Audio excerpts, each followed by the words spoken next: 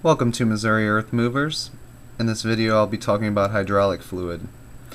Now hydraulic fluid used in hydraulic systems is also known as tractor fluid. I don't know how many of you knew that. I didn't know that. And it's basically, in most applications, it's a petroleum base and they add additives to it to basically meet the situation of whatever the machine that it's operating in is working in.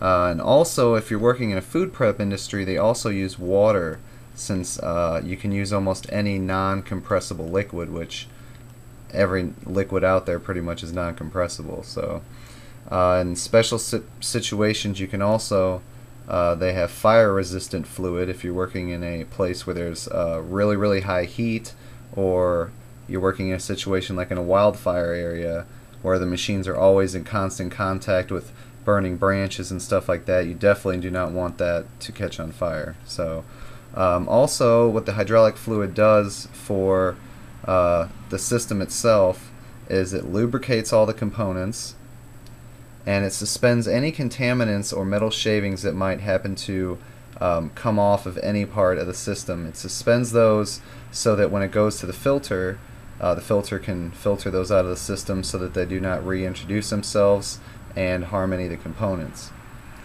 And then it also, the hydraulic fluid must run in a wide temperature range, meaning some of these machines work in Arctic conditions or in Sahara type, desert conditions. So when you first start them up, if it's really hot or really cold, the fluid at non-operating temperature must be good enough to operate the hydraulics and the control valves and run through the system without anything messing it up.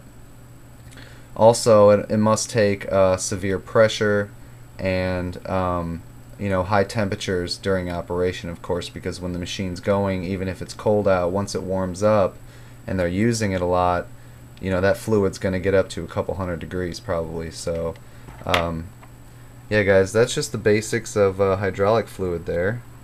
If there's anything I missed, I apologize. I'll try to add it into the annotations. And if you guys have any questions about this, please let me know. And thanks a lot for watching, guys. See you in the next video.